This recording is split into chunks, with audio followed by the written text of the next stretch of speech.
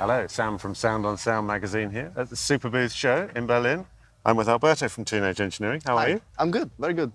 You're holding in your hand another effortlessly elegant Teenage Engineering launch, Yes. a new product. This is the CM-15 microphone. Yes. So again, it's another bit of a departure from Teenage Engineering, who I think a lot of us would think of as primarily a synthesizer company. And now we have field recorders and a microphone. What's the thinking behind this product? I would say the thinking behind it is to include it in the field series. So to have something, to have studio quality in your pocket and make it live well with the field system. So with the TP7 and DX6. So our purpose was to pack studio quality and make it versatile and portable. Because it is, although it looks like a sort of generic USB mic, well, it doesn't look like a generic USB microphone, but it's small and compact. It is actually a full-size large diaphragm capsule you have in. Exactly. It's a full-size large diaphragm. It has phantom power, USB and battery. But yeah, as you said, it's a large diaphragm, so you get the sound quality and definition that you get from the large diaphragm.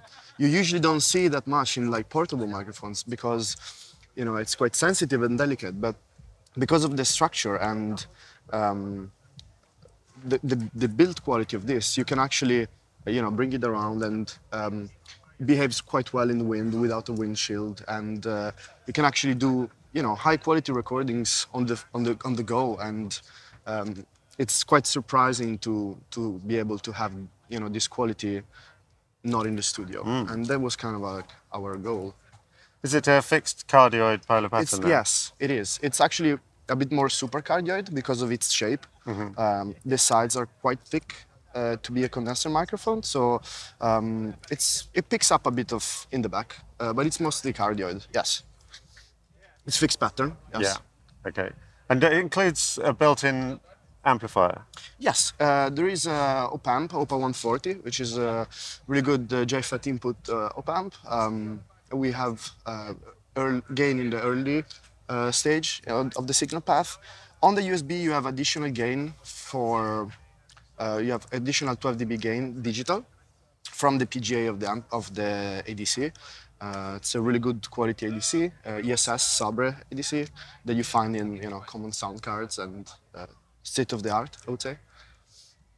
And it also comes with this neat little stand. Well, actually, it doesn't come with the stand. It comes with the adapter. It's a classic 1/8, I think, adapter. And here you go. Comes to this. This is sold separately. Ah, okay. Yes. Yeah.